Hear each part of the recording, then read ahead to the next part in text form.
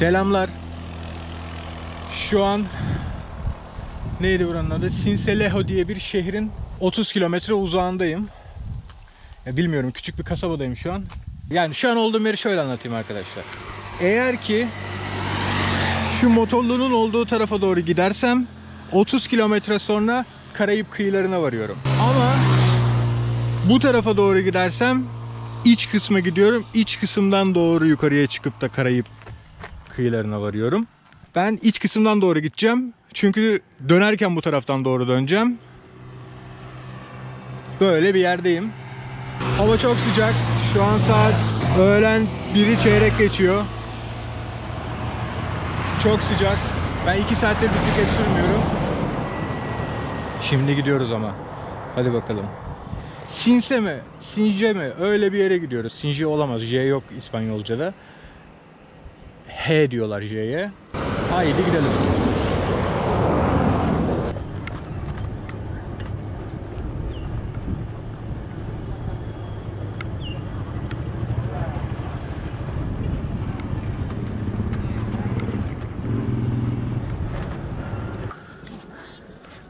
Okay.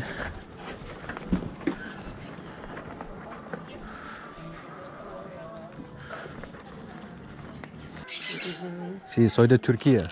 ¿De dónde? Turquía. Turco, soy una turco. ¿Hay una basura? Sí. ¿Qué es esta? Eso es casable. ¿Pero qué? Eso es de yuca. Yuca. Sí. ¿Cuánto vale? 2000. ¿Hay algo para 1000? Para ¿Por mí 1000? sí. ¿Qué hay? Está esto. Está esto. ¿Qué es esto? Diabolín. Yuca también. Sí, de ese yuca, pero más ¿Pero preparada. dulce o salado? Le voy a dar para que la pruebe. Ok.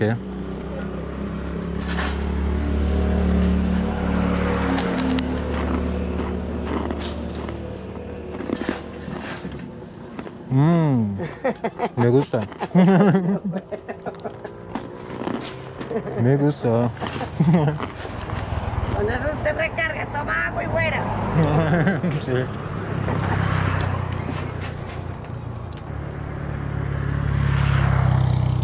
Bakın buranın inekleri falan da bir değişik.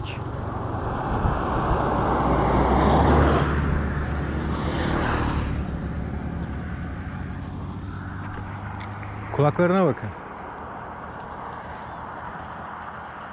Kocaman. Merhaba. Korkaklar birazcık.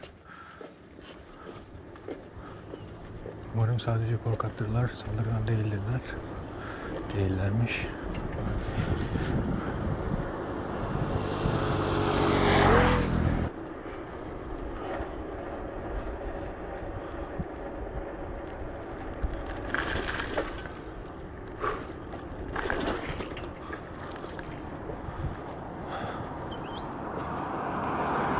Şu an Sinse diye bir kasabadayım. Kasabalar genelde hep aynı.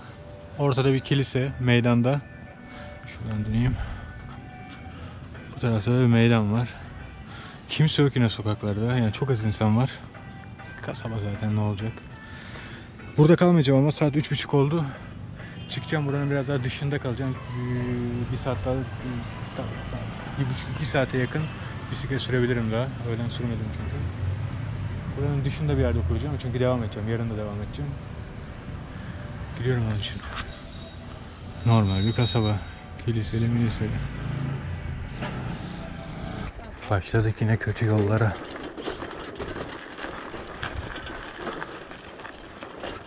Buenas. Yani bu... Ay, köpek geliyorsun.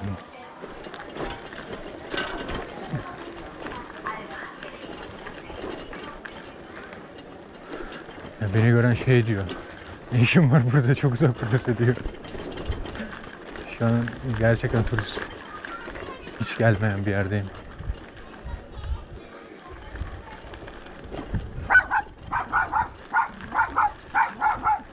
Lan dur, küçücük köpeksin oğlum. Kimse yok etrafta da. Hiçbir şey yok. Tam gaspa uğranacak bir yer yani.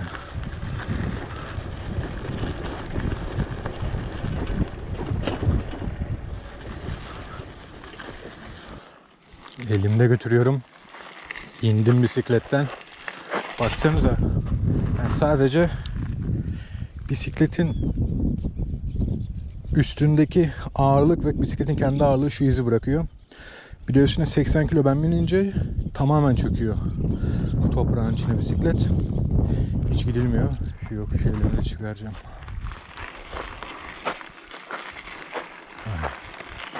Okay. Por ahí tengo unas casas más adelante unas casas. Okay. Entonces hay allá casas. Okay, perfecto. Okay. Entonces no quiere porque aquí pasó una cosa que un tipo dejó una moto Okay. y la moto la roban. Okay. Okay. Okay, gracias señor. Sí, ciao. Bakın bambu sanırım şunlar. Böyle bir tomar yapıp ağacın önüne koymuşlar. Ne kadar güzel duruyor değil mi? Ağaçların önüne koymuşlar daha doğrusu. Bütün ağaçlar öyle. Allah burada da bilmiyorum nasıl bulacağız kalacak yer. Evler falan hep bir değişik, insanlar falan. Bir değişikler yani. Değişti şu an. Tamamen değişti her şey. Böyle biraz sanki böyle şeye andırıyor. Meksika filmlerdeki o Meksika'yı falan andırıyor. Bilmiyorum bakalım. Neler olacak.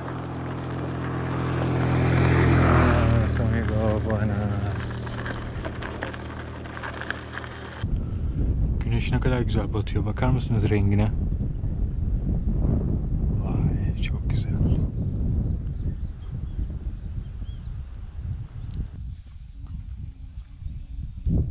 Böyle bir yer buldum kendime. Şu arkada bir çiftlik var. O çiftliğin ahırının yanına kurmama izin verdiler. Güneş ne güzel batıyor. Gitti, yattı zaten bitti de. Yani bugün çok zor buldum kalacak yer. Gerçekten 6-7 yere sordum. Hiçbirisi de hepsi de olmaz dedi. Yani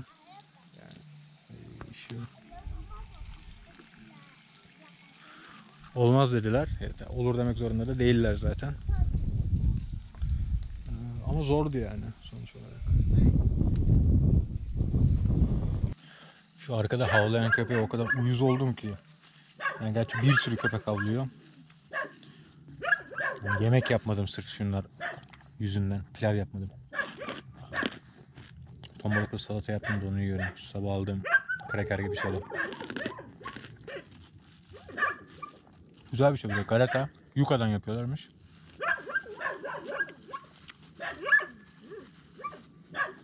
Yuka'da patates gibi yerin altında yetişen bir şey sanırım. Emin değilim ama.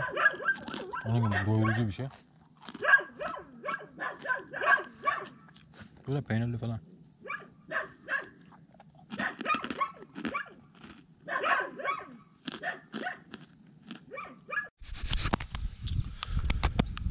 Şu hayvana o kadar sinirliyim ki yani. Ya bir hayvan dün geceden beri hiç durmadan havlar mı ya? Sen ne sikim bir köpekmişsin ya. Sus lan!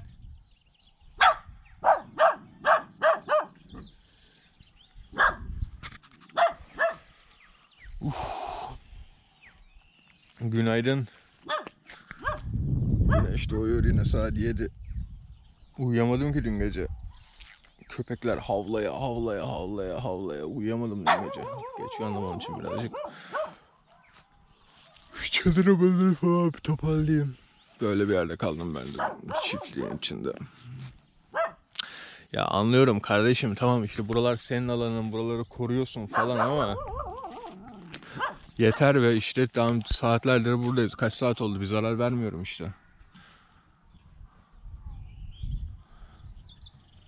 İnek abi, inek ne güzel hayvan, baksana.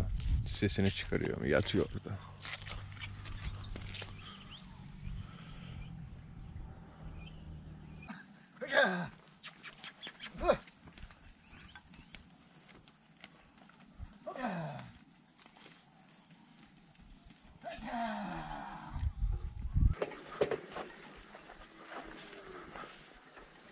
Gracias. Ciao.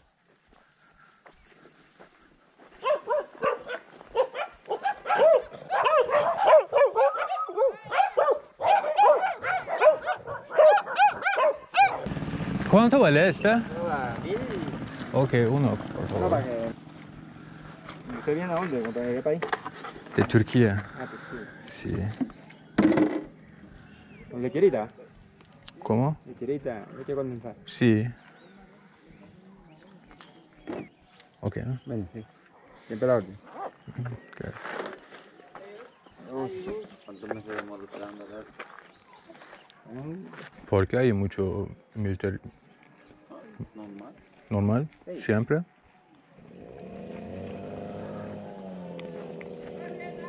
Mira la moto Néstor. Con esa moto, compré esa moto vieja y Es interesante. Y más lo que...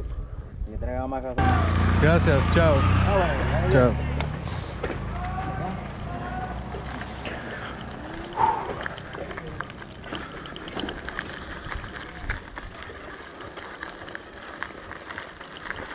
¿Qué más, mi hermanazo? Buenas. ¿De dónde viene? De Sincelejo. De Sincelejo. Ayer yo vine de Sincelejo. Yo quedé una finca allá. ¿Se está quedando en una finca? Sí, y yo vine acá por desayunar. ¿De dónde es usted? De Turquía. ¿De Turquía? Sí. ¿Y qué lleva ahí en esas maletas y eso? ¿Cómo? ¿Qué llevan las maletas esas? Están comidas. ¿Comidas?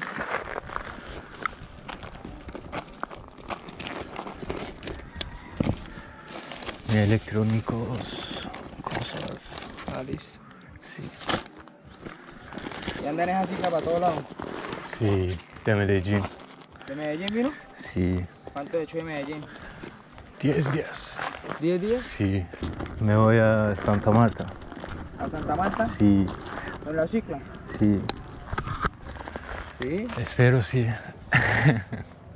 ¿Usted qué se dedica en Turquía? ¿A qué se dedica usted en Turquía? ¿Y como qué trabajo? Sí.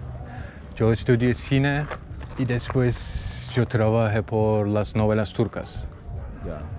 Y después yo fui así militaria, porque Turquía también los hombres tienen que ir militaria. Militar Sí, sí. obligatorio. Sí, sí. ¿Cuál es el idioma allá en Turquía? ¿Cuál es el idioma ese de los turcos? Turco. El turco. Sí.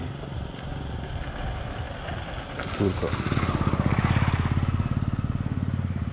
Y acá, porque hay mucho como policía militaria, es No, peligroso. nosotros somos soldados ya. No, lo que pasa es que tú sabes que por el problema ese que ha habido acá, que había antes, pues, que todavía no se sabe bien de la FARC, el ELN. Ah, Nos toca uno estar pendiente ya. ahora todavía hay problemas, ¿sí? No así que como antes, pero sí todavía Sí. hay presencia, entonces toca estar uno pendiente ya. Entiendo. Bonito, mi hermano, bien. Dale, Sí, pues. gracias. Ya, que esté muy bien. Chao. Buenos días.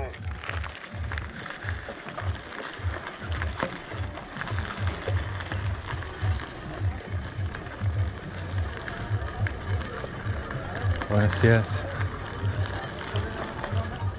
Y ustedes son locos, están muertos. Oye, ¿usted tiene hijos? ¿Cómo? ¿Tiene hijos? No. Esposa también, no tengo nada. ¿No tiene esposa? Súper libre. Pero trabaja y cuando trabaja sale a echar a caminar. Sí. Joda, pollo. Y ahí, joda, usted es loco. Joda, Toño, de Turquía viene este tipo. De Turquía. De otros países, estos son para allá, para los árabes, como quien dice. Viene caminando, conociendo. Joda, Sí. le digo que el chivito lo vaya sacando de municipio en municipio, lo que vaya necesitando, aunque lo atracan por ahí si se descuida. No lo atraquen. Depende, pero que no ande en la noche. Porque Que no ande en la noche, pues en el día no. So, no estoy andando noches, solo mañanas. En noches tengo que descansar. Oye, usted Sí. también tiene vainas locas. Caminar por ahí, bueno, que le vaya bien, bien. Yo bien. desde que lo vi pasó, digo, ese tipo no es aquí de No, y la Colombia. Mucho gusto. ley quiso como pararlo y lo sorprendió usted. después. Sí.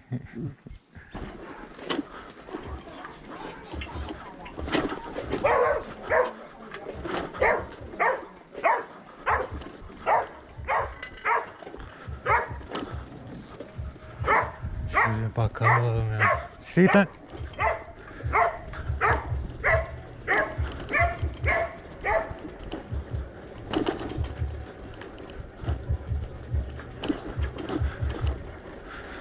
Saat şu an 10:44. Kasabanın sokakları bomboş. Sanırım bura Buena Vista diye bir yer.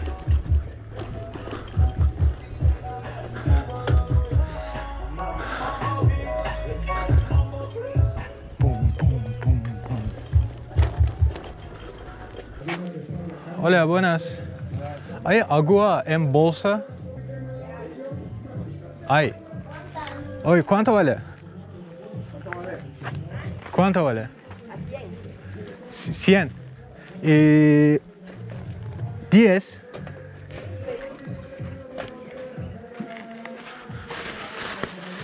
Seis. Y 10.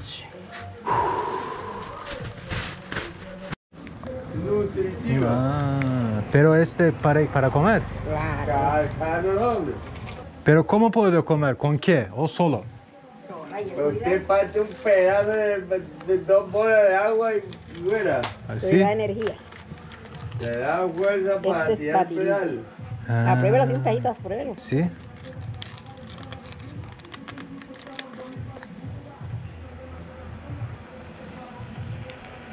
Riquillo. ¿Cuánto vale? 3.000, 3 batidos. Pero ¿cómo puedo guardar No, en bolsa? Claro. Ok, quiero. como para Palejo, compa. ¿Cómo? Para Palejo. Sí, a Santa Marta. Para Santa Marta. Sí. Yo vine de Medellín.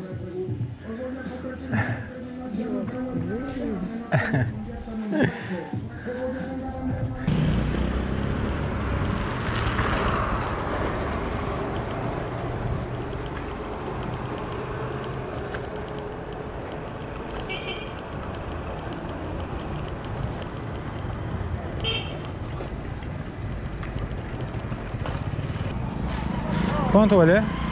500, ¿no? ¿Cuánto lo te digo? ¿Cuánto vale? Este. Sí, 2 por favor. Gracias.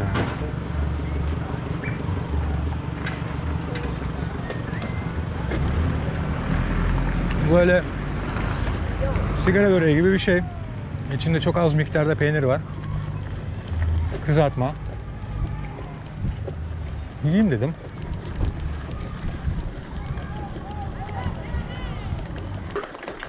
Bu yol da hakikaten dandik bir yolmuş.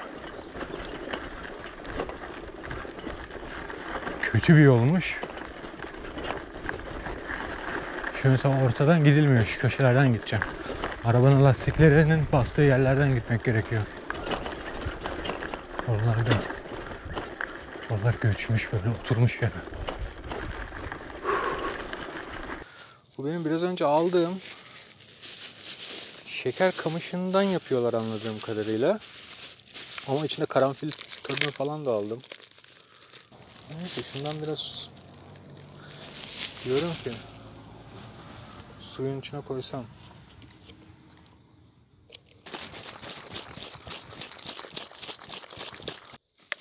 Hayal ettiğim gibi de olmadı. Daha çok su lazım. Neyse bunu içerim ben. Daha sıcak su lazım.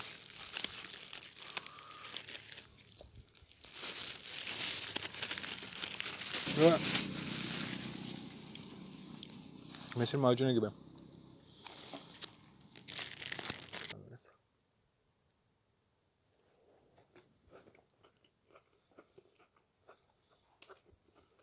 Benim bir 17 kilometrelik yolum var. Bakın ben sabahtan beri, bugün zaten çok geç başladım ya günüm.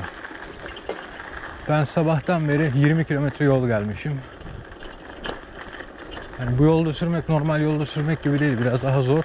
Şimdi 17 kilometrelik daha bir yolum var.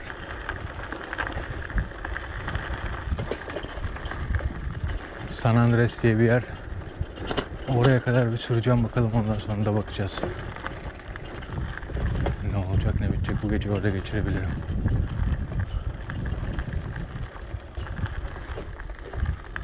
Çadırı kurduğum yer burası. Polis karakolunun yanı. Şimdi hiç gidip de çekmeyeyim, adamları kullandırmayayım durduk yere. Bisikleti de içeriye koyarsın dediler. Bak yine banyo yapamayacağım bugün. Yani buralar, ben buraya gelmeden önce bana o bisiklet evindekilerin söyledikleri, işte Kolombiyalılara falan söyledikleri, hep söyledikleri şey, bu bölge Kolombiya'nın en tehlikeli bölgesi arkadaşlar. Yani birçok kişinin dediği Cartagena diye bir şehir var. Hola, buenas. Sí, estoy cocinando. Cartagena diye bir şehir var. Kolombiya'nın en tehlikeli şehri diyorlar orası için. Ne kadar doğrudur bilmem. Tehlikeli bir bölgedeyiz yani. Ama soruyorum buradakiler, rahat burası ya falan diyorlar. 2 soğanlı yapayım. Yine döktürdüm. Bu sefer pilavın içine yeşil mercimek de koydum.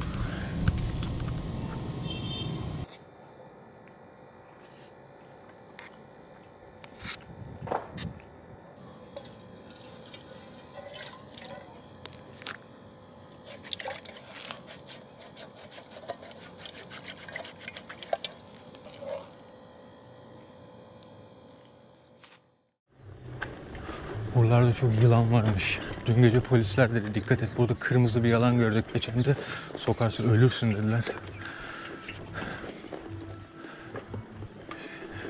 Ben de dedim ki ben geçen de bir yılan gördüm kocaman da dedim. Dedi, büyük yılanlar var dedi, mezarlığın orada var dediler. Büyük.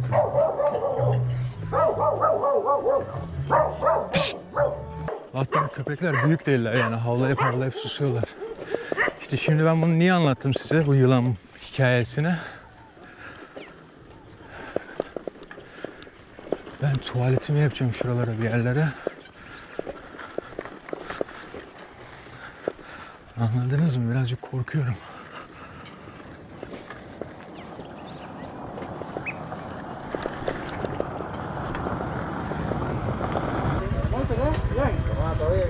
Pamuk çok iyiymiş ya.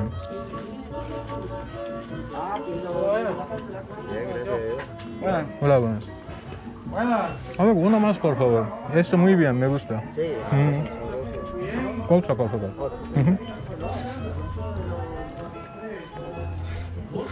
Porque generalmente no están con queso, mucho queso, pero esta hay mucho queso. Este aquí es Córdoba, se llama Córdoba Bolívar. Ajá. Pueblo este. Sí, sí, lo sé. Ne buldum restoranın dışında?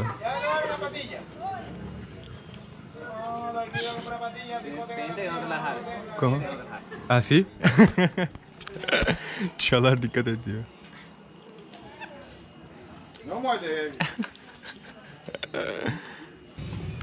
¿Cómo se llama? Frijolito.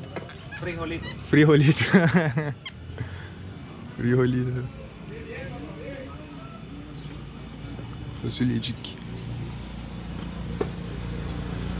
Yol düzeldi sonunda. Böyleymiş gideceğim yere kadar. Ben bugün yol kötü zannediyordum. Plata diye bir şehre gitmek istiyordum onun için. Kasabaya. Görece daha büyük diğer kasabalardan. Akşama kadar bisiklet sürerim. Akşam da orada bir ucuza bir hostel bir şey bulurum. Bisikletimi temizlerim, duşumu alırım, kirlilerimi yıkarım. Yarın da yola çıkarım. 3-4 günde öyle giderim gibi bir planım vardı. Ama şu an saat 11. Bana diyorlar ki 40 dakika içinde gidersin. Yerli insanlara pek güven olmuyor. Bilmiyorlar yani. Ben 1 saat diyorum onun için. 1 saat sonra orada olsam 12. Vallahi gideceğim, kendime bir otel bulacağım ucuza. Hep böyle akşam git bir yere, çadırı kuracak yer bul. İşte yemek yap falan, hiç vakit olmuyor. Burayı birazcık gezeyim. Şu çöplerin pisliğine bakın. Şuraya bakın. Full. Her yer çöp. Çok enteresan.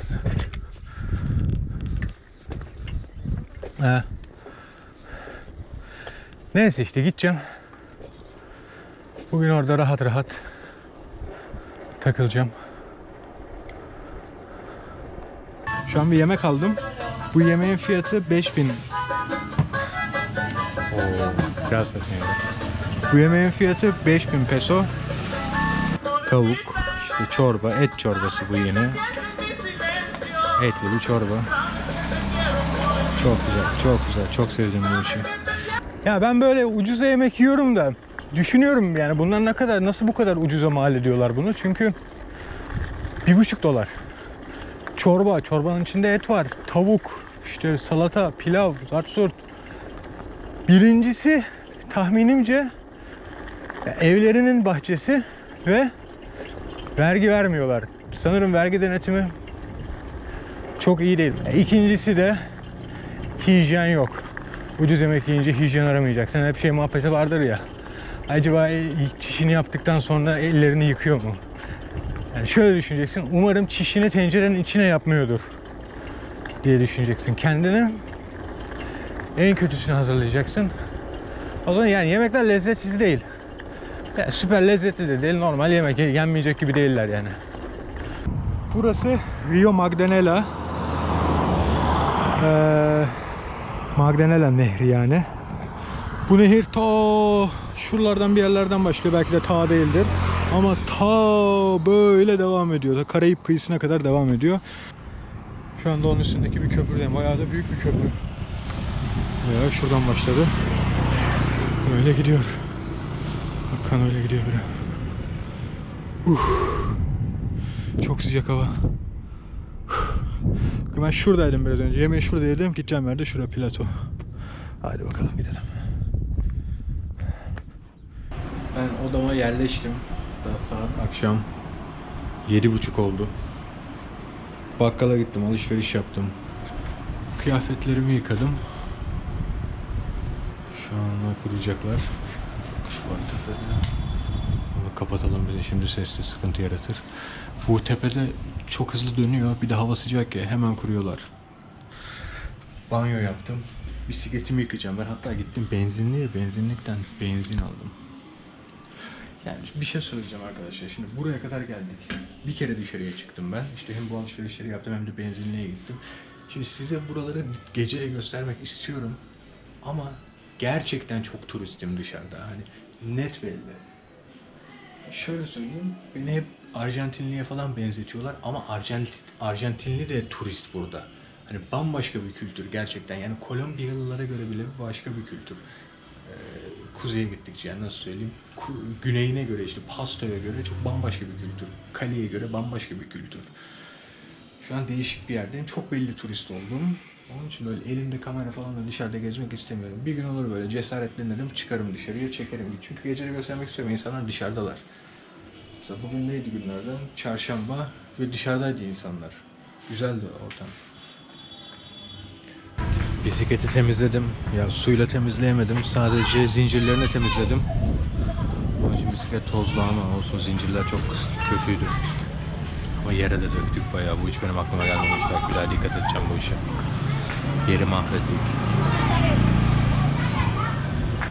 İşte bu kadar nemli yerde de hamam böceksiz olmuyor arkadaşlar.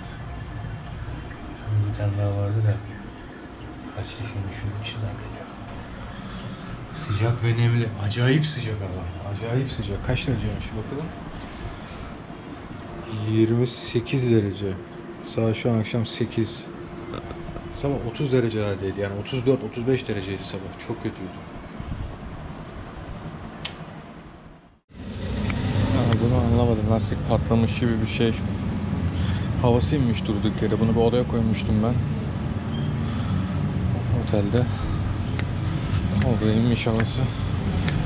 Umarım patlamamıştır da, patlamadıysa iyi. Birazcık deneyeceğim, şöyle bakayım. Gidiyor mu gitmiyor mu?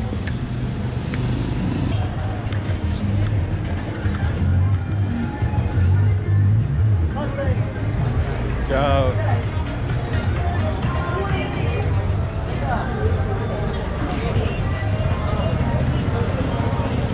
Hola, buenas. ¿Hay el encendedor? Candela. Candela, ¿hay candela? Ok, una candela. Y quiero uno de cigarrillo que hay más barato. Hola, señor. ¿Vas subiendo? Sí, me voy a El Difícil ahora. ¿Ya divide ahí? Y después Santa Marta. ¿Ya divide? Sí. Uno cigarrillo que no importa, uno económico. Lo que sea, pero Unidad. que sea cigarrillo. Sí. institución. Sí. Pues sí, para llegar, Ok. Gracias. para llegar a Santa Marta, tiene que llegar como ¿Mm? a Bocón, de Bocón a la mano izquierda. Sí. Ok. Ahí se va. Gracias. Chao.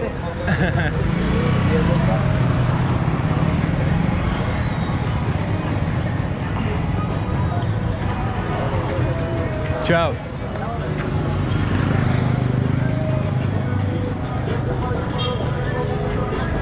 Yani sigara içmiyorum arkadaşlar bir aydan beri. Ben 4-5 günden beri günde bir tane içiyorum ya. İyi geliyor. Daha iyi hissediyorum kendimi. Aha da çıktık ana yola. Şöyle.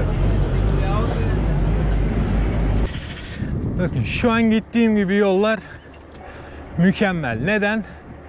Emniyet şeridi var çünkü. Yani benim trafikle hiç işim yok. Akıyor, yanımdan akıyor gidiyor. Ben emniyet şeridinden gidiyorum. Bak araba nerede, ben neredeyim.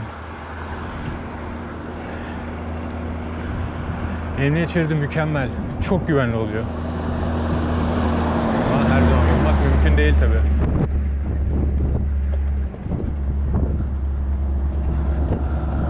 Orada yolun yanında şu arazilerde küçük küçük göller var. Küçücük ama küçücük. Şu kadar. İşte şu kadar. Bataklık mıdır artık bilmiyorum. Ama dolu. Yolun kenarı hep böyle. Ben yine geçtim kapalı yola. Trafik şuradan akıyor.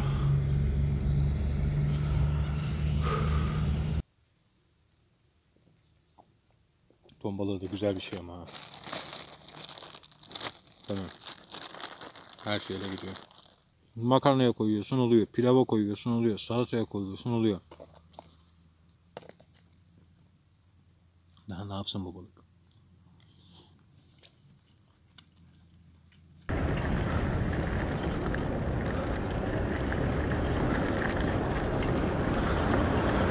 Buenas. Uy. Öyle sesleniyor.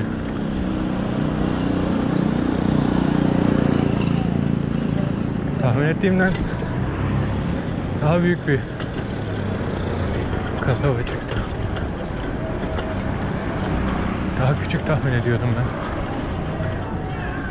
Aynı öyle bilardo salonları şu sağdaki gibi. Bana.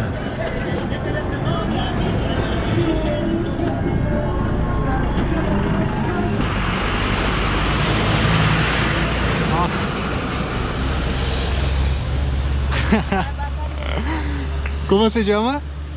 Ahí. Pepe. Pepe.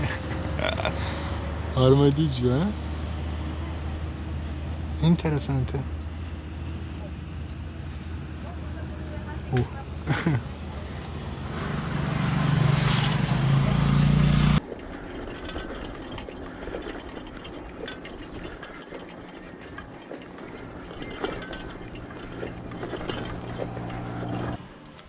El Difícil diye bir kasabadayım. Bu gece burada kalacağım. Burası böyle 7 Emin gibi bir şey. Polis gönderdi beni buraya. Polisin aldığı arabalar buradaymış. Yani bu arabaların hepsi polisin bir şekilde almış olduğu arabalarmış. Burada duracağım. Burada bekçi abi var içeride. Gene bisikletim sağlamda. Banyo yapabileceğimi söylediler bir şekilde. Yani su doldurup yapabilirmişim. Ona bakacağım, onu çözmeye çalışacağım. İyi yani, güzel. Güneş çok güzel batıyordu da kaçırdım bak güneşi. Arkadan batıyordu. Şöyle yukarıya kaldırsam gözükür mü? Gözükmez. O zaman çadırımı koyayım ben.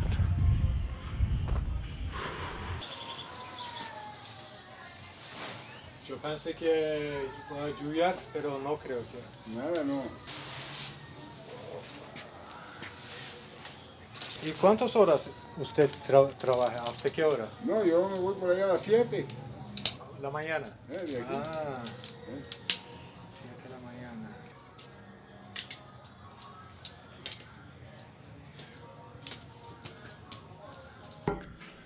Vallahi bana 2 tas suyum var. Böyle tuvalet Burada banyo yapacağım. Boxer'ımla gömleğimi çıkartmadım. Onlar da yıkansın istiyorlar. Onlar da yıkansın istiyorum çünkü. Onlarla beraber banyo yapıp sonra da yatış.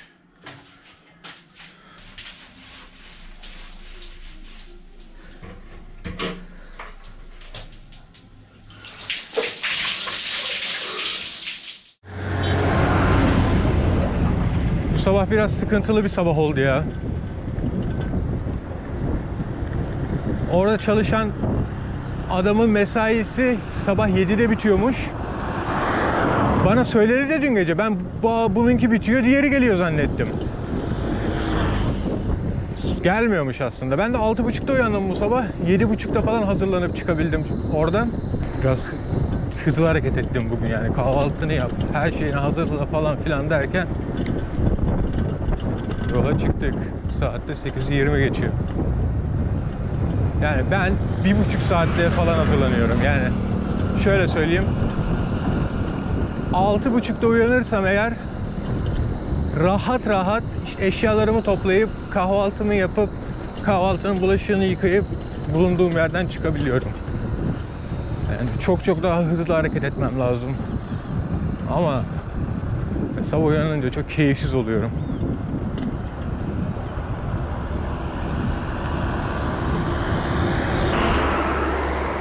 Karınca yiyen çıkabilir diye uyarı var.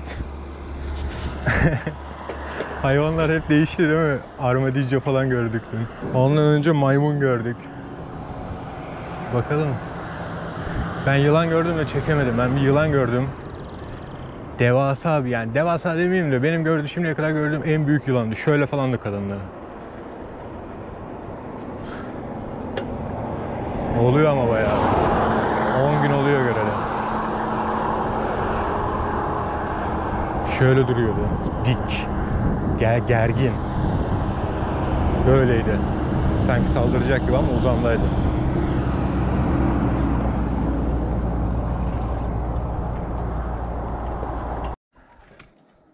Mucho calor, ¿no? Muchas gracias, amigo. Pero en la ruta ahí, una tienda o algo Sí, así. por ahí derecho, otra tienda. Ok. Pero ¿cómo? ¿Lejos? No, ya está ahí mismito el pueblo. Ok. Gracias, amigo.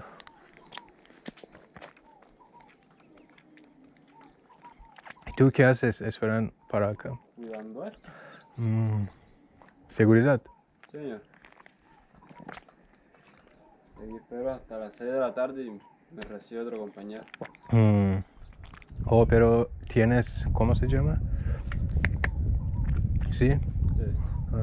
No vi antes que tú, como con esta seguridad. Aquí tiene la barra.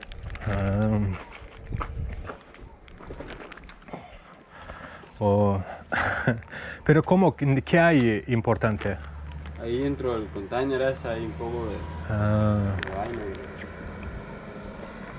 zona de huésped.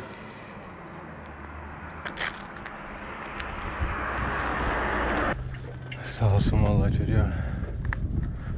Su var mı burada dedim. Ay, bakkal bulabilir miyim burada dedim. Ben de su var dedi, vereyim sana dedi.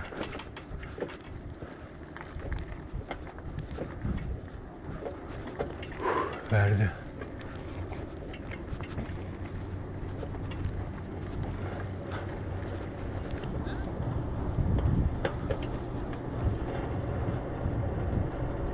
Buenas.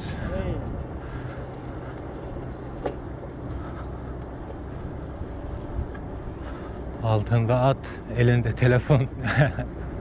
Bu da böyle bir kovboy.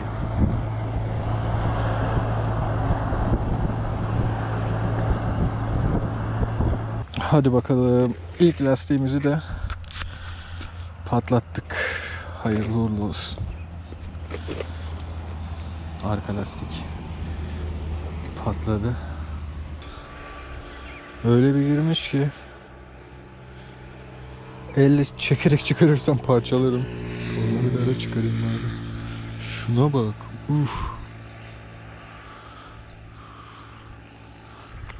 Başka bir şey var mı?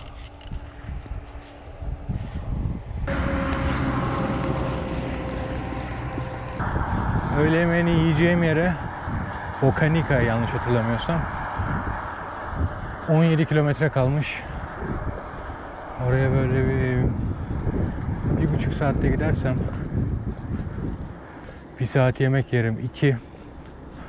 Ondan sonra da 20 küsür kilometrem kalıyor.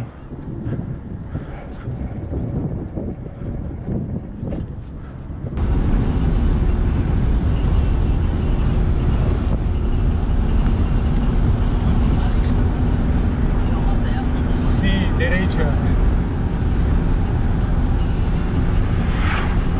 Sí, de acá derecha. Fue de acá. Es que por allá no hay entrada. Ah. ¿Por allá derecho usted dice? Sí. Vamos a mirar.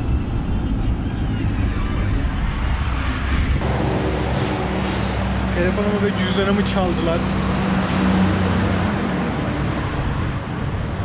Yolda gidiyordum 500 metre ileride. 2 tane çocuk durdurdu. Bir tanesinde silah vardı. Telefonunu, cüzdanını ver dedi. Telefonumu, cüzdanımı verdim. Gittiler. Yani polis burada. 500 metre ileride çaldılar.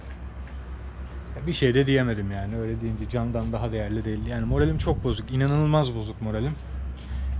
Çünkü kartım gitti. Kartım yok. Para çekebileceğim bir kartım yok. Bütün param, 0 parayım şu an.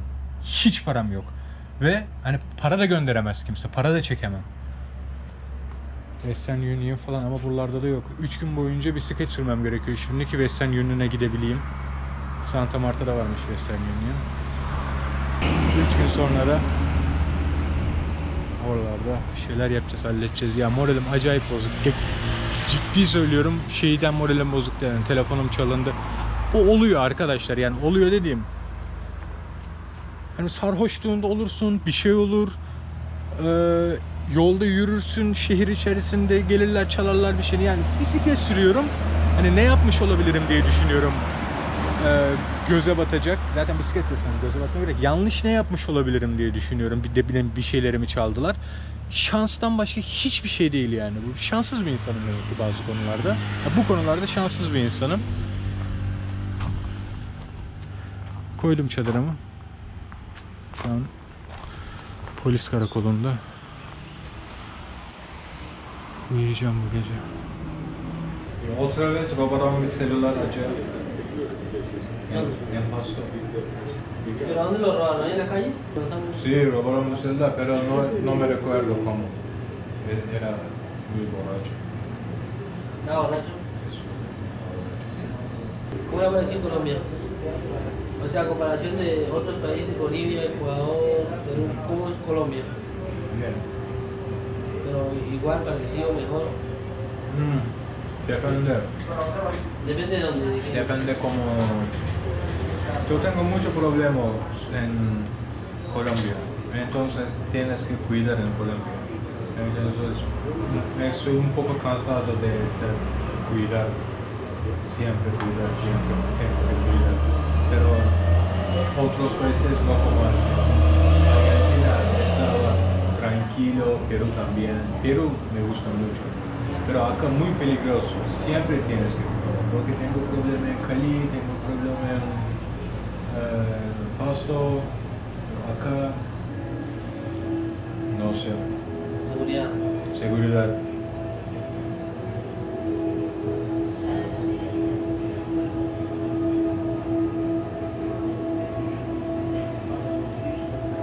¿Una cascada? Es una cosa.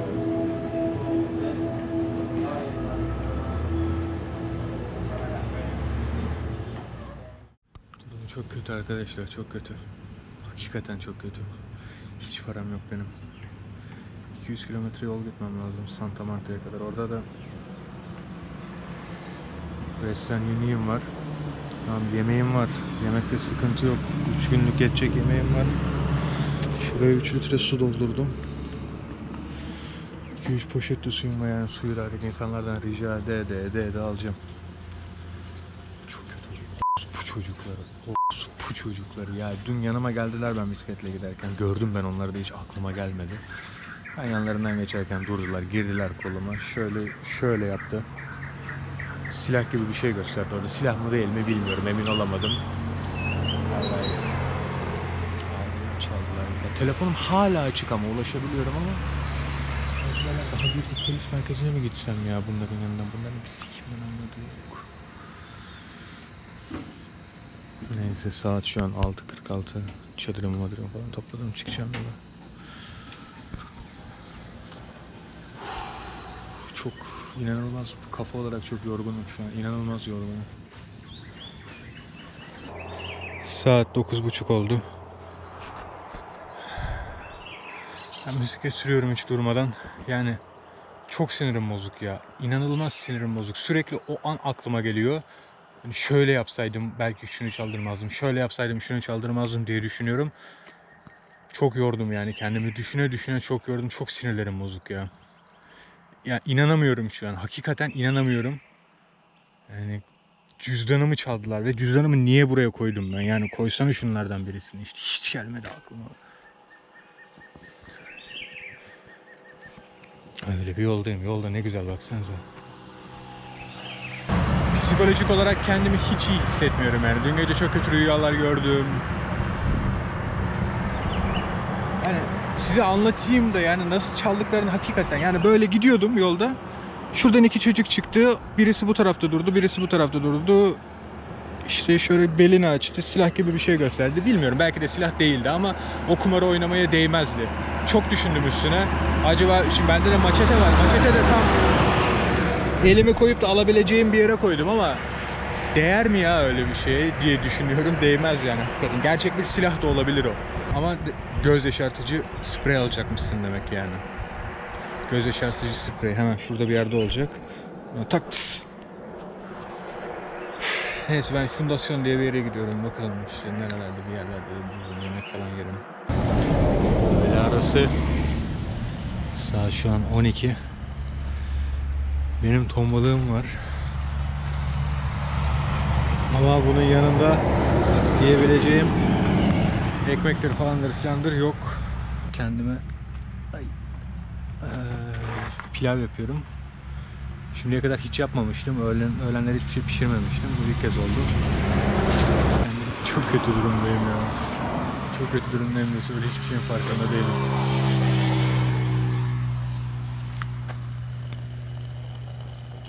Pilava o kadar çok karabiber koymuşum ki yandı, gözlerimden yaş geliyor artık. Bunun acısından, telefonun acısını falan unuttum yani. Diğer şeyleri unutturdu bu. Şunun rengine bakın. Bakalım nerede duracağız, bu geceyi nerede geçireceğim bilmiyorum. Bu arada göğsüyle artık takmıyorum kamerayı. Yani dünkü olayın hiç kamerayla alakası yok da bugün takmak istemiyorum. Biraz kendimi psikolojik olarak ona hazır hissetmiyorum. Çünkü insanları sürekli kesiyorum bugün. Güvensizlik var. İnsanlara karşı olan güvenimi kırdı bu çocukları.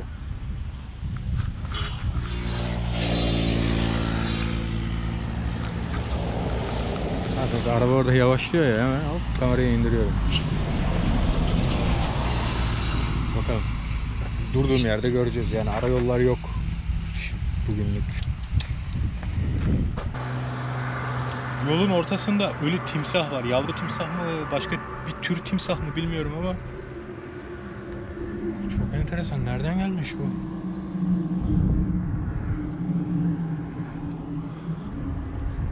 Şuradan yaralanmış. Artık açlıktan başım dönmeye başlamıştı ki mango ağacı buldum. Mangolar tam olmamış. Ama olsun, benim de ellerim birazcık yağlı.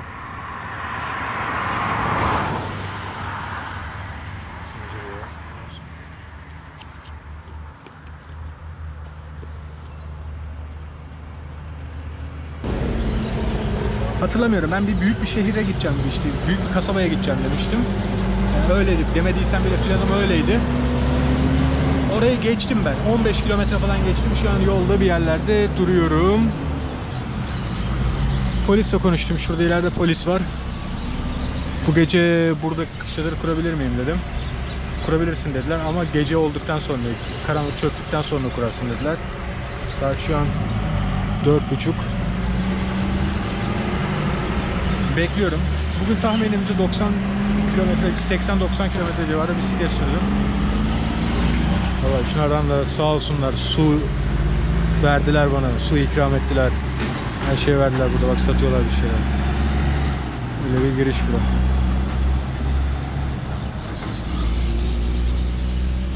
Gişe.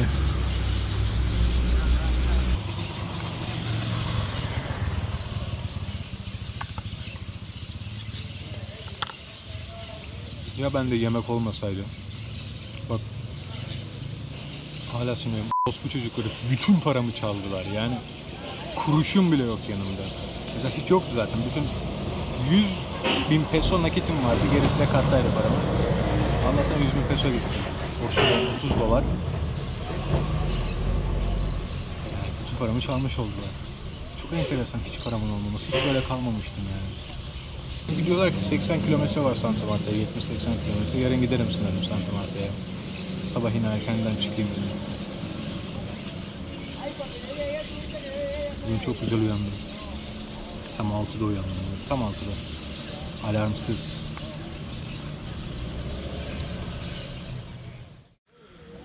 Bak.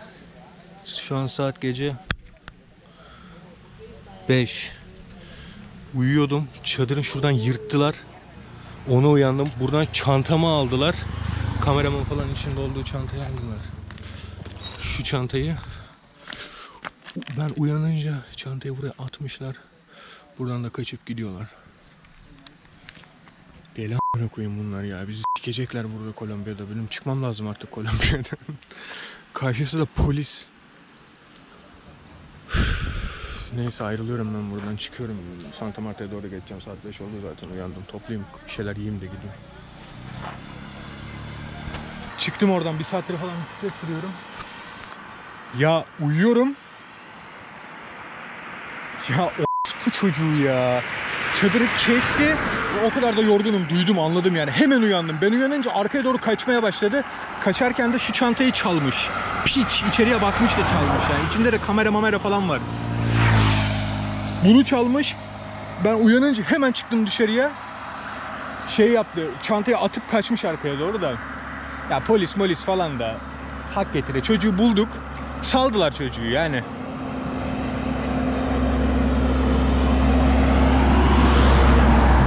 Bakın. En zona norte la palma de aceite. Palm yağı işte. Palm yağı. Türkçesini bilmiyorum ne olduğunu. Neyse aşağıda bir şey yazıyor. Bu yağın bölgesiymiş. Bakın aşağıda da ne yazıyor? Sezar bölgesinin, yani bu bölgeleri şey gibi düşün. Mesela İç Anadolu, Karadeniz gibi düşünün bu bölgeleri. Kolombiya'da Sezar bölgesinin ekonomisinin %76'sını Magdalena bölgesinin %51'ini, Bolivar bölgesinin de %14'ünü tarım oluşturuyormuş. Yüzümü falan da yıkamadan çıktım. Neyse ben gidiyorum arkadaşlar. Santa Marta'ya doğru gidiyorum. Belki orada görüşürüz. Belki arada görüşürüz. Falan gerginim yani. Gerginim. Çok gerginim. Çok gergin değilim. Normalim. Dünkünden daha normalim aslında. Çünkü bir şeyim çalınmadı. Ama daha da dikkat etmem gerekiyor. Neyse bunun üstüne konuşuruz akşam. Şimdi yolun ortasında konuşmayayım. Burada yılan. Bunu da öldürmüş. Arabamı takmış. Ne olmuş artık bilmiyorum. Büyük de yani.